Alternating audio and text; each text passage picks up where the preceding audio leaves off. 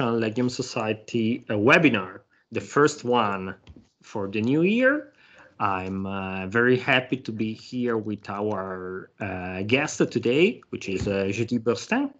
And the title for today of today's presentation is "We sequenced the legume genome, so what?" This is the fourth installment of our webinar. So we started in September with Christian Hugh, where we talked about very general perspective about legume crops, improvement and breeding. Then we went through domestication with Peter Smickel. And then our third installment was with Julia Witten about seed vigor in general and all things connected to conservation of seeds. Unfortunately, what was supposed to be our fourth webinar with Dr. Michael Nickerson has been cancelled due to unrelated reasons. We'll try to recover somewhere in the future our Dr. Nicholson webinar. So 1 month we'll probably have 2 webinars after just 2 weeks and not once a month as usual, but we'll still need to make plan for that. And today we are talking about a burning question, that is how to use legume genomes for breeding. So I thank again Judith Burstin for being here, and I leave her to her presentation. Thank you very much for the introduction. So I'm trying to present this. Is it fine? Can you see the presentation full screen?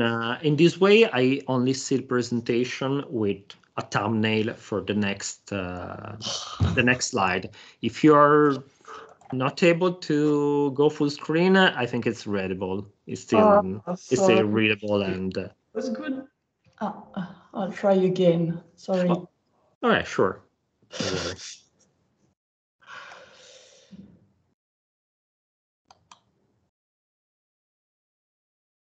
Okay, now we are full screen.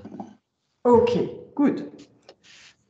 So thank you for the invitation. And so, dear colleague, I'm very pleased to present you a talk about the present and expected outcomes of the p-genome availability. So yes, we sequenced the genome, the p-genome, which size and repetitive nature represented a challenge when we started this project. So we started to build the p-genome sequencing consortium, international consortium, in 2012.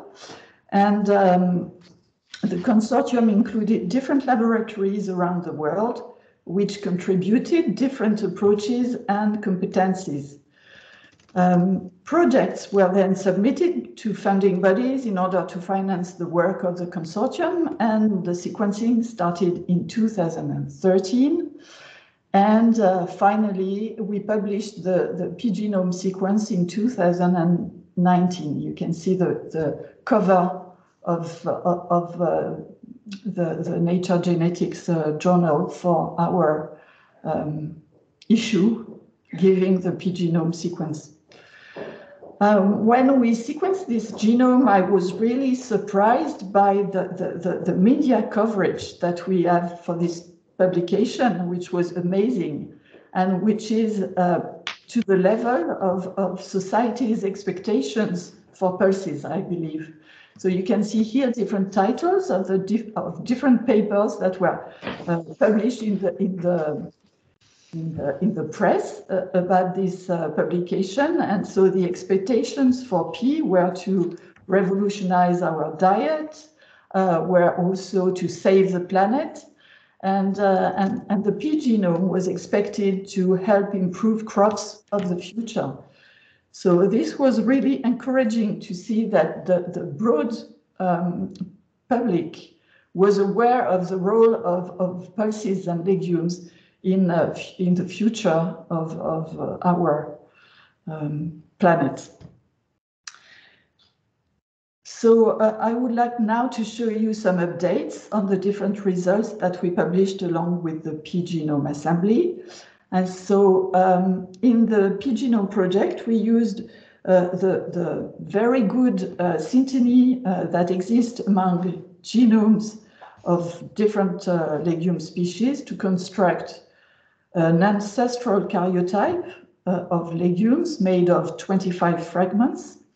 And when we published the pGenome, it was the first legume genome larger than 1 gigabase to be sequenced. Recently, two different papers revealed new sequences for legume genomes. So the Lens culinaris and Lens hervoides genomes that are about the same size as the pGenome, and the Vitzia faba genome, which was published this year in bioRxiv. And so you can see on these two pictures that these species, which are part of the Fabaceae tribe of the Fabaceae, show their genomes also show a very good conservation of synteny with the pGenome. We also provided a view of the pisum phylogeny based on whole genome resequencing data for a collection of about 40 accessions. And so this view of pisum phylogeny clearly shows separation among cultivated peas and wild peas, as you can see here. And it also shows that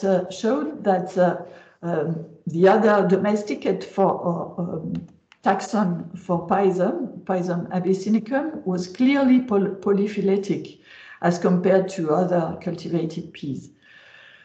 So this was the status of what we found during our work on the pGenome. And in 2022, a very nice publication presented the diversity of a large collection of wild peas as well as some cultivated peas, which were genotyped using RADSEQ technology.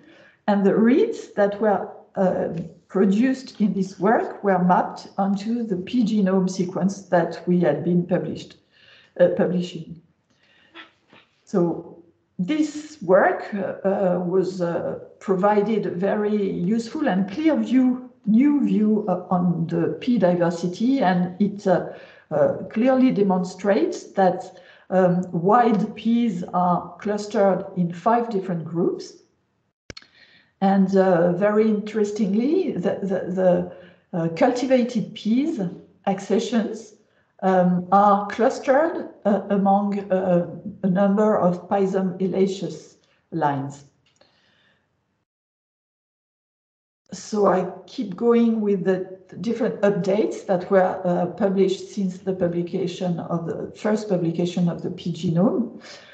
A few months ago, a new pGenome assembly has been published. And this is the genome sequence of a Chinese accession called Zhongguan6 by colleagues from China. And the sequence has been built using PacBio sequencing, so long read sequencing, and using different technologies of for scaffolding the sequence, and different way also to construct physical maps, so bio-nano optical mapping and high-C scaffolding. So this new pGenome assembly is a bit larger than the one that we published on the genotype Cameo, and counting size are also improved as compared to what we have been publishing in 2019. So other approaches tend to improve the pGenome sequence. Looking at the human genome sequencing story, we can see here that the first draft sequence of the human sequence has been published in 2001, but the complete sequence of the human genome has been obtained 20 years later, so it has been published in 2022. And this newly published version of the human genome now includes the highly repetitive sequence, and the sequence diverged recently. And in particular, this new version of the human genome was able to provide the centromeric satellite repeat sequences. And so for P, similarly, in the two P genome sequences that have been released up to now, the centromeric regions are almost absent or not well assembled.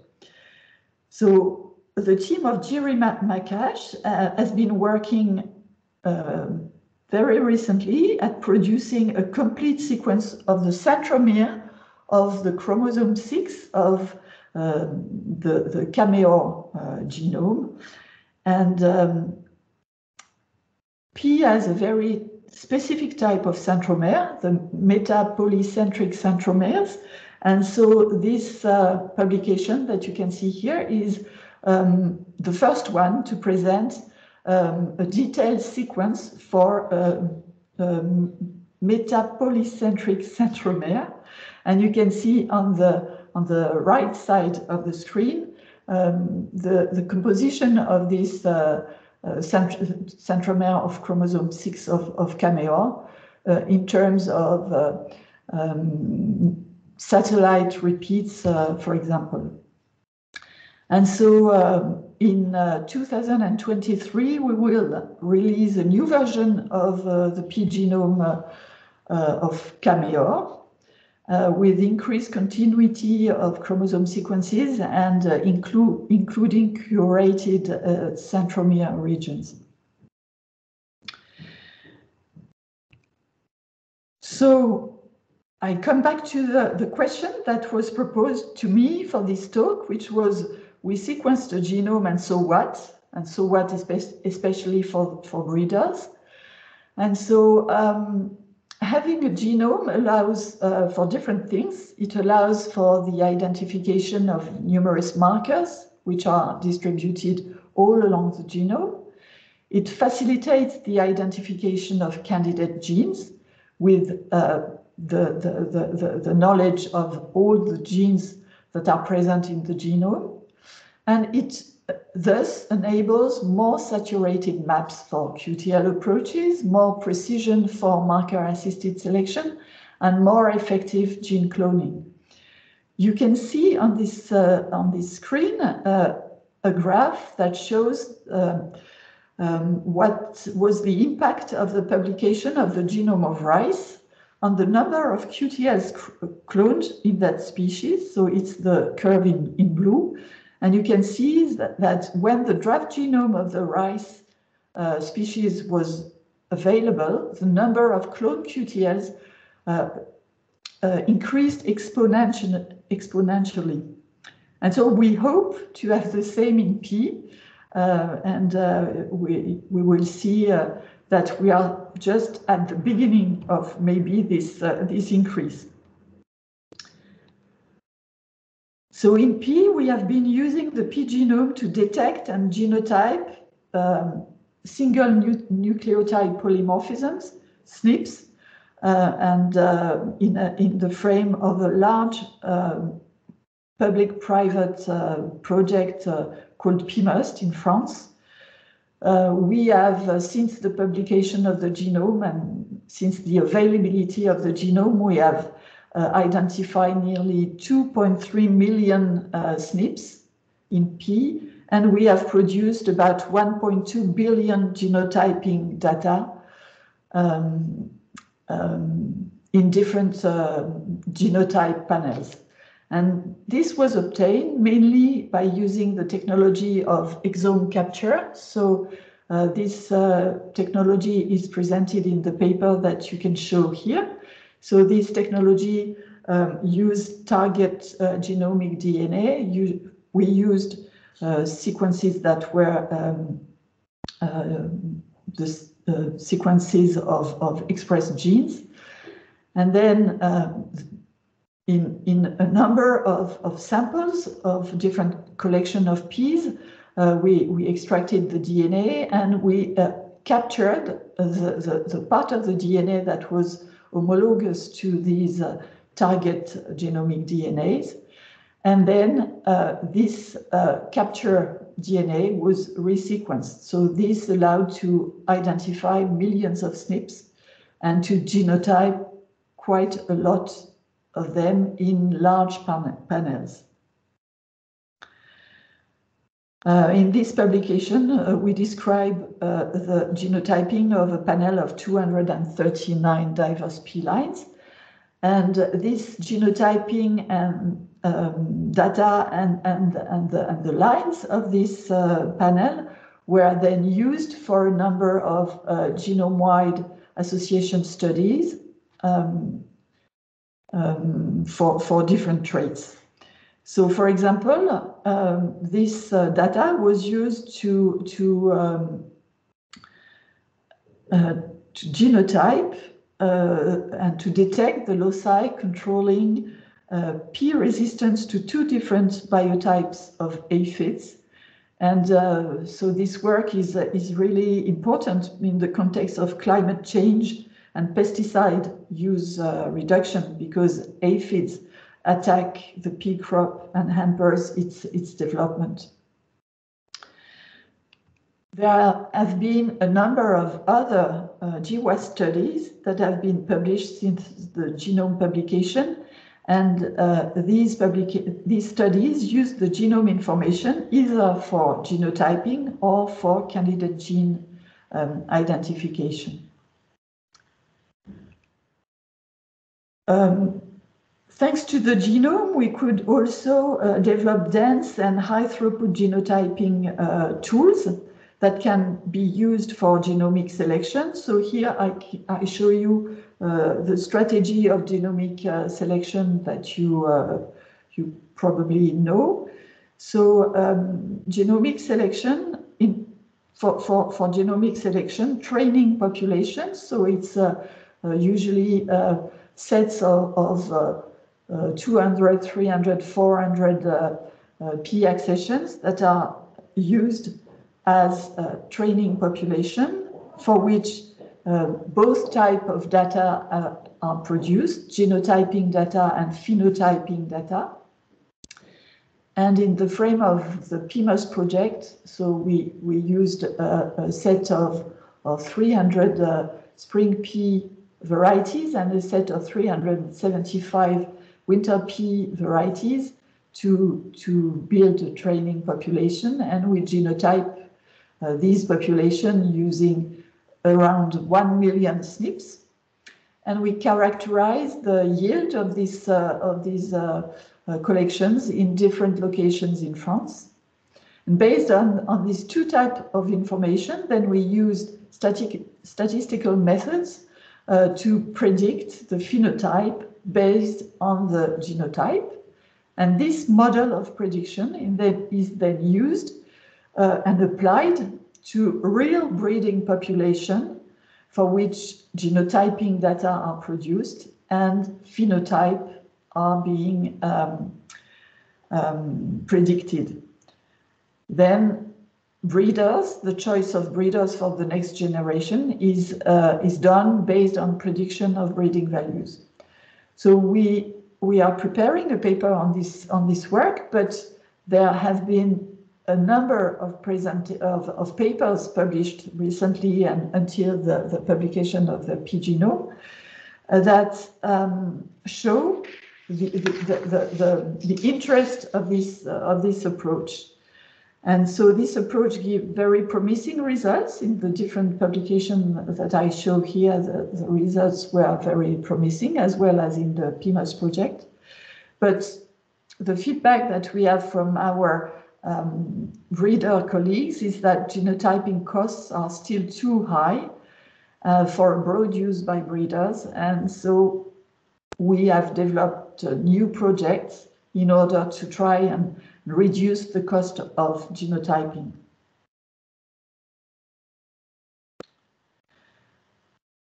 We can also, so different projects are also ongoing in different countries in order to use the genome sequencer to clone genes of interest.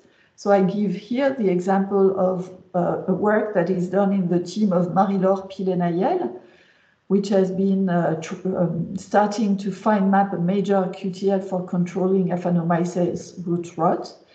And this work is in progress, and for, I think, a lot of projects around the world. We hope to have soon QTLs cloned, but we are not up to that point now.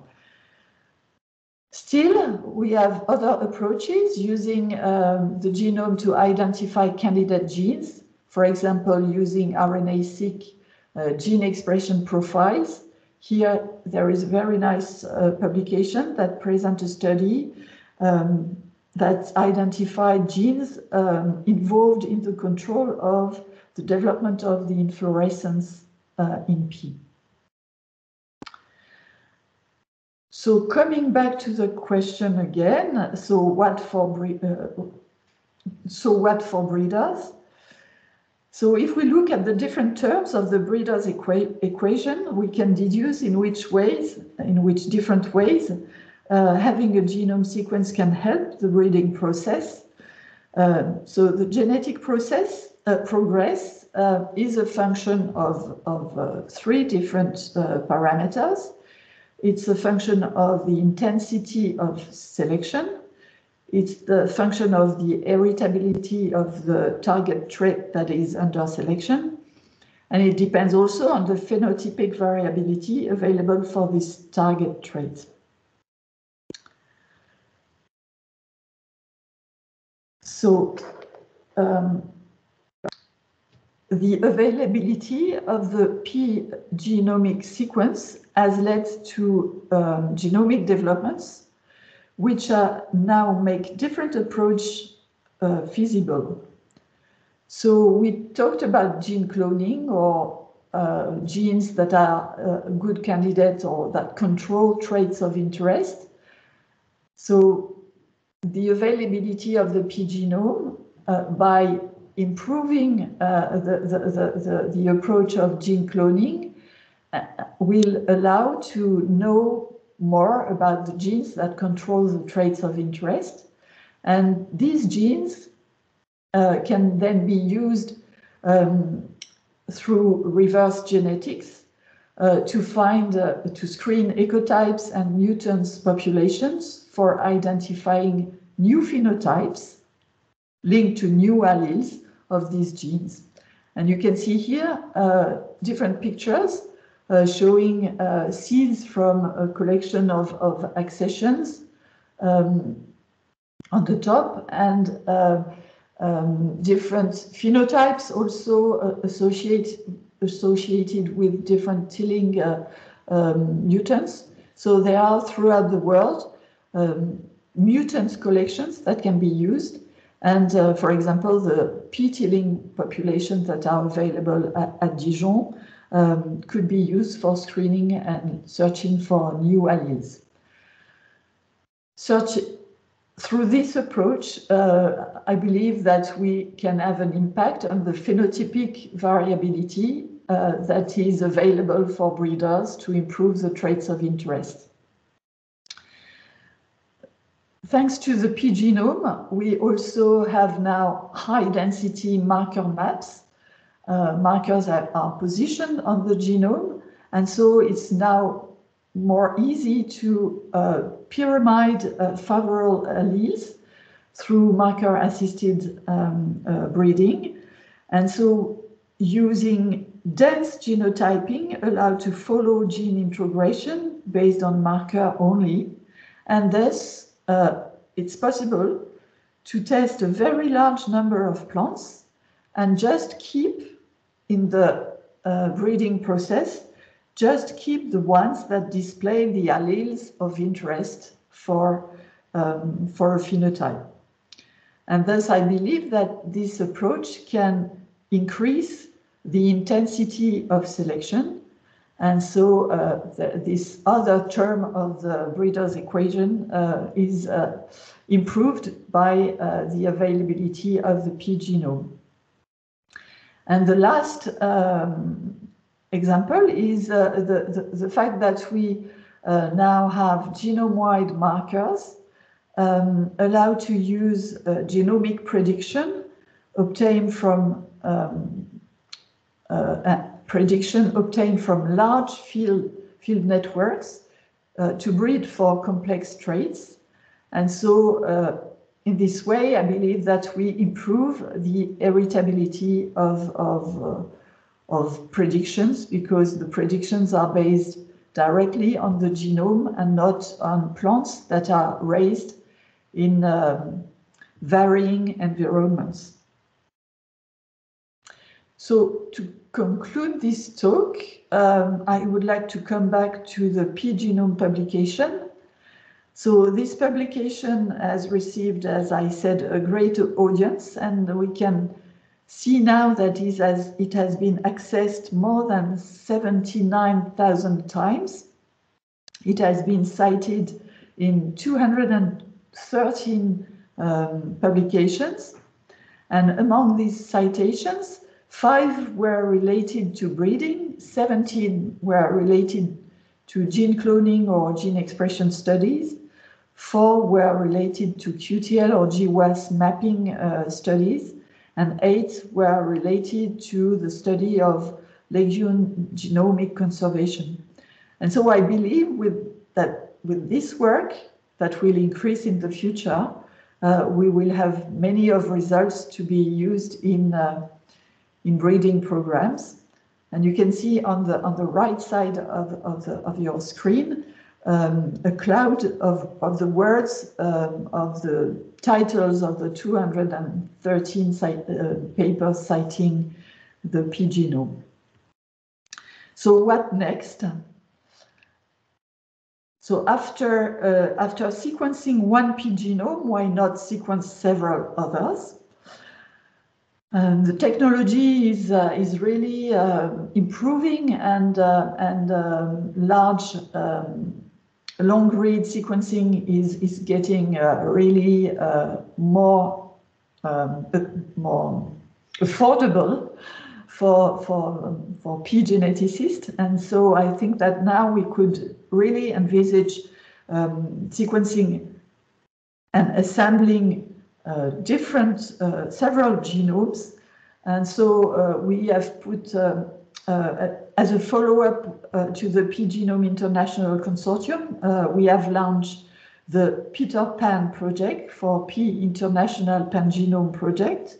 And this project aims at studying the structural rearrangements among different P lines in a chromosome scale pangenome approach, in order to be able to tackle and to study the structural diversity of pisum genomes, namely look at inversions, translocation, duplications, deletion, and insertions.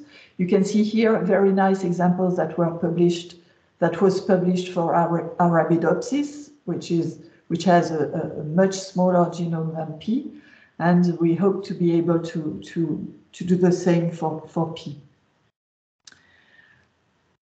And the outcome of this work, we hope to be able to build a graph-based pangenome. So you can see here a sketch showing what we would like to obtain in P for the P genome.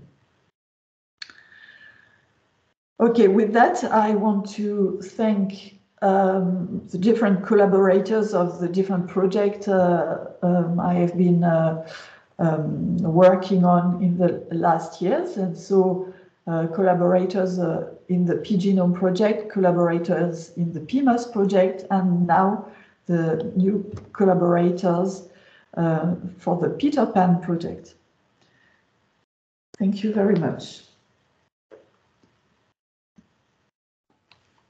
Many thanks, Judith. Your presentation was fast and but full of very interesting informations on this very hot topic. I've seen the outcome. And I've seen at some point there was a genome, and I've seen the difference in my everyday work as a researcher. Now we have time for some questions.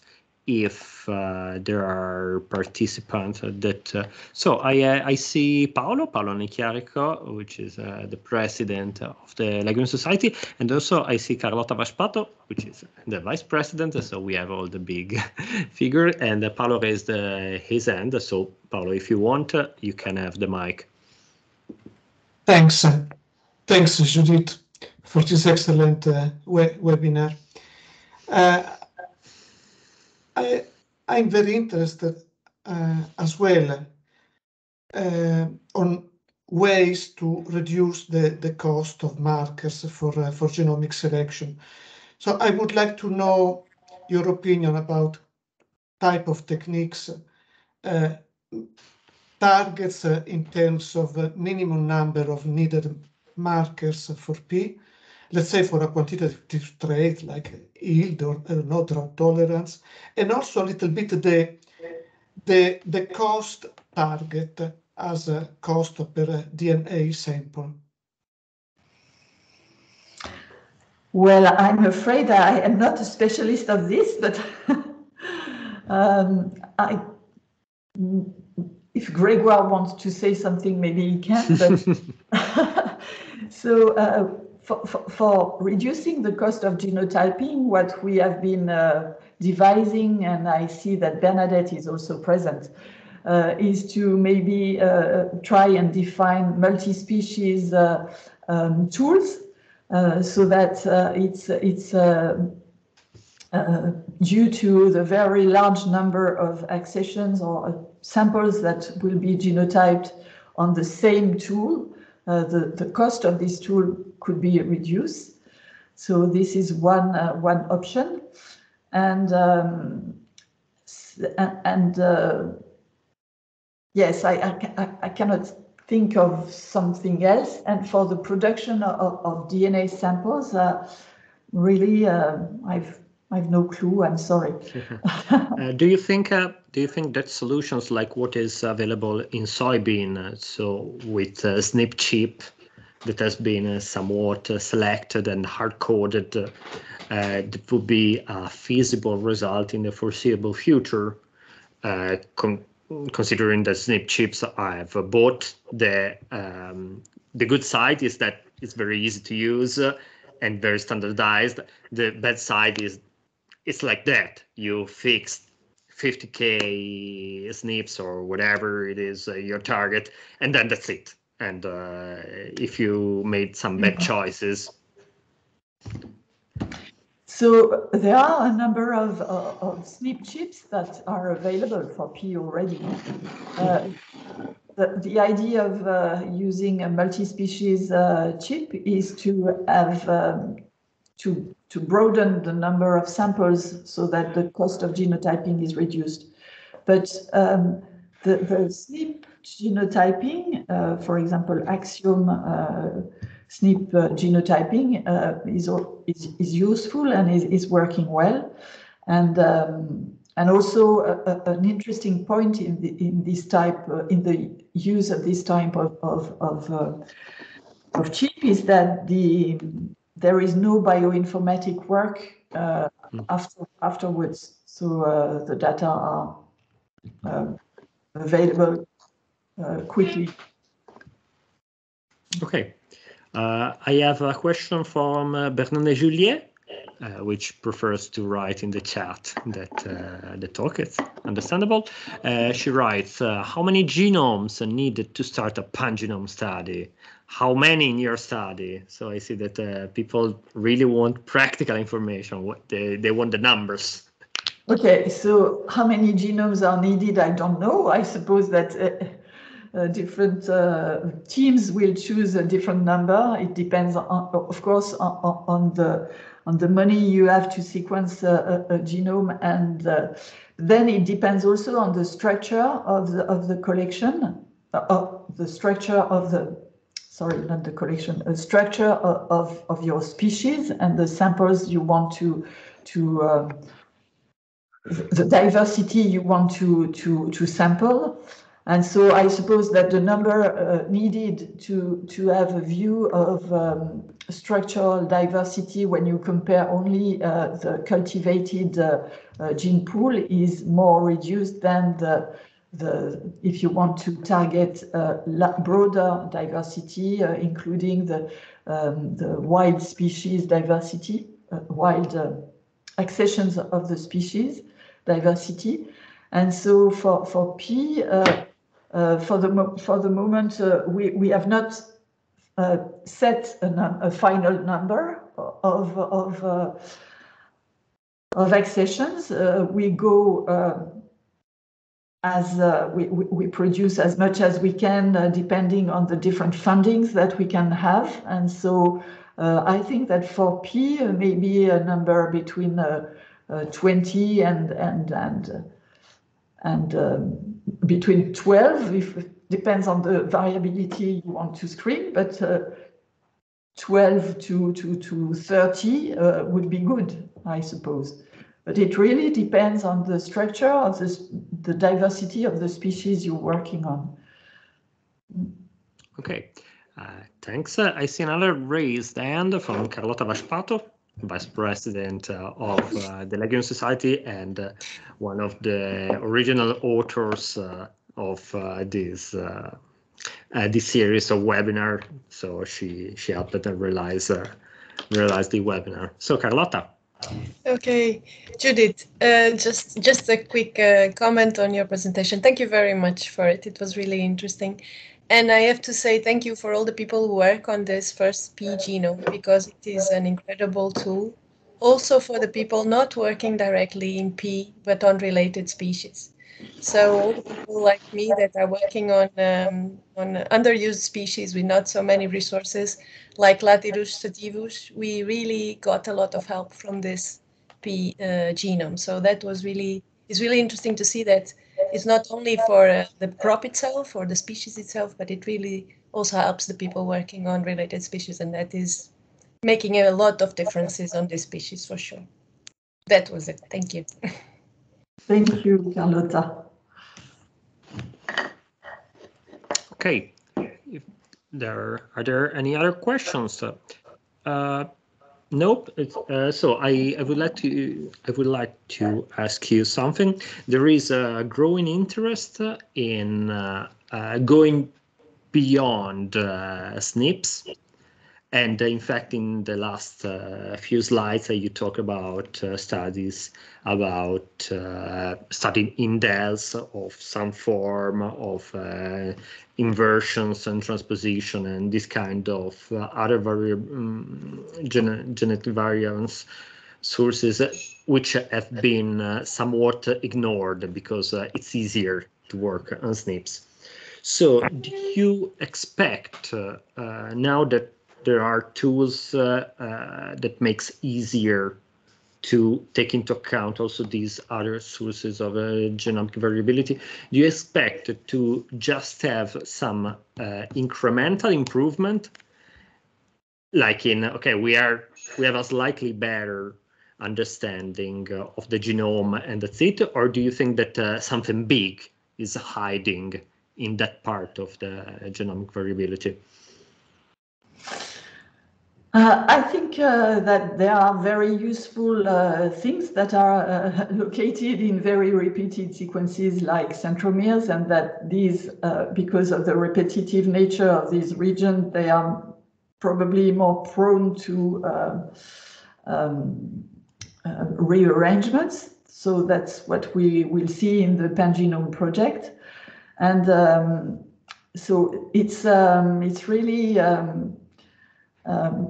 yeah, I think it's really important. There are a number of publications in other species, and for example, in maize, identifying important QTLs, which are gene copy number correspond to copy number variation of genes, or to deletions of some regions of the genome in some accessions as compared to others.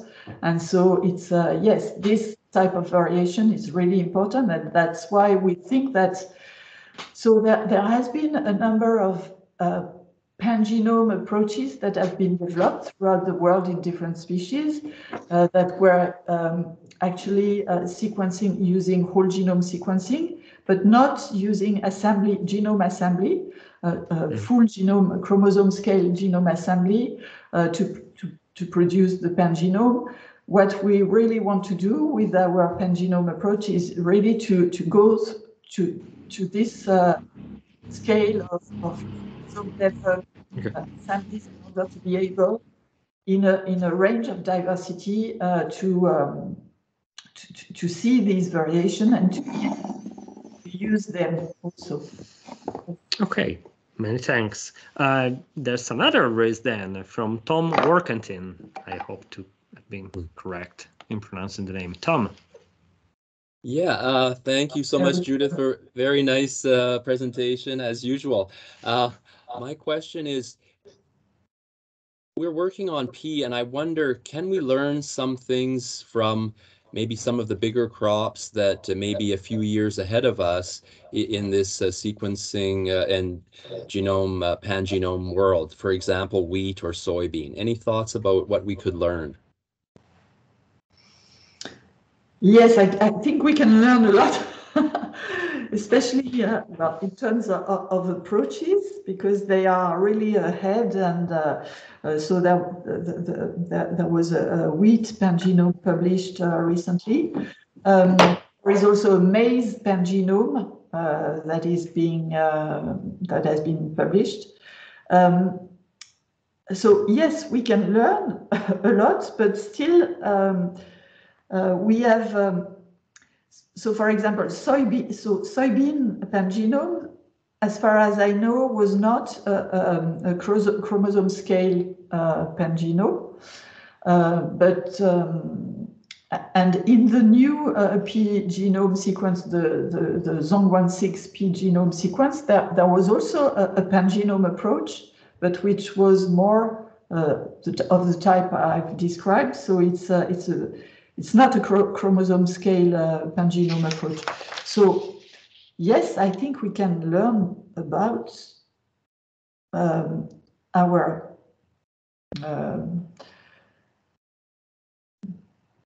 I don't know what to say, more than what I said.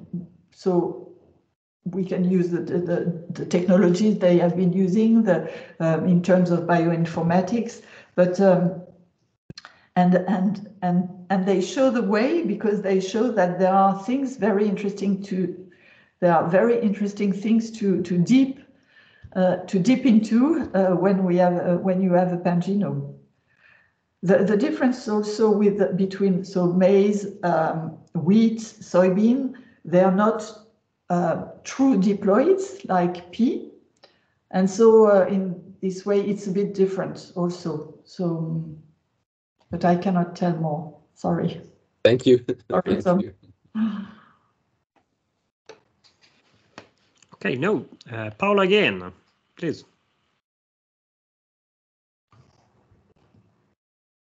Sorry, Judith. Something else. I heard sometime people say, well, we are entering an age in which we are going to sequence whole genomes of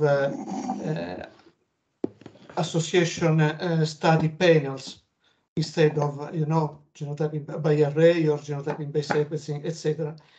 And I'm not a specialist at all. I heard such statements, I mean, with interest, but also a little bit, I felt a little bit skeptical. Now, I'm not asking you, exactly how much would such an effort cost? Because I guess, of course, it depends very much on the size of the genome. But I mean, what would be your reaction? Do you think we are very near to this age, or we are still pretty far away? You know, I'm not convinced it's very useful. So you see that you see a lot of 1,000 genome of this species and 1,000 genome of another species, and I think maybe it's well, when sequencing a genome will be very, very cheap, maybe it's useful, but at present, I don't think it's very useful. I think it's getting a good idea of the diversity present in a species, sampling correctly this diversity, and sequencing maybe, like I said, 10, 20, 30, or as far as what I know from here, but maybe then it could be good. Then also there is some people saying, well, we have a source of resistance to such and such pest in this genotype, and we would really like to know what is in this genotype that creates this resistance to aphids, to bruchids, to salt stress. And maybe in this way, it's interesting in order to go further into the understanding of the genetic control of a specific trait. But I think it's really dependent on the cost of producing a genome. For P, it's still very, very high, this cost. And the other thing I'm thinking is so we have been developing, a lot of us have been developing genomic selection programs, which was really nice, and we can see really that it's very useful. But some maybe some other approaches like phenotypic, some people start using also other descriptors to describe a genotype, like NIRS spectra, like metabolites, profilings, like other type of phenotyping. And for the moment, I have not a clear vision of what will be the winning guess of this. And it really depends on the cost of genotyping or sequencing. Sorry, I was a bit long. I'm not sure I really answered your question, but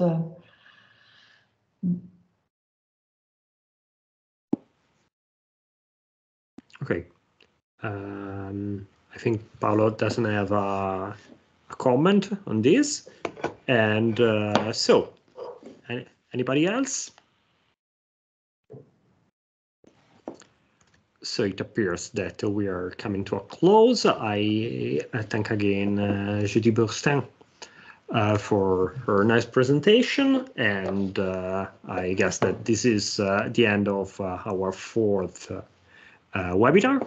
So thanks to all participants. As usual, the recording will be uploaded shortly on our website. And let's keep in touch if you have questions and ideas. We are now approaching to the middle point of this series of webinars, and insofar has been pretty much a success for our small community. So I thank all the participants, and see you next month. Thank you very much. Bye-bye. Bye.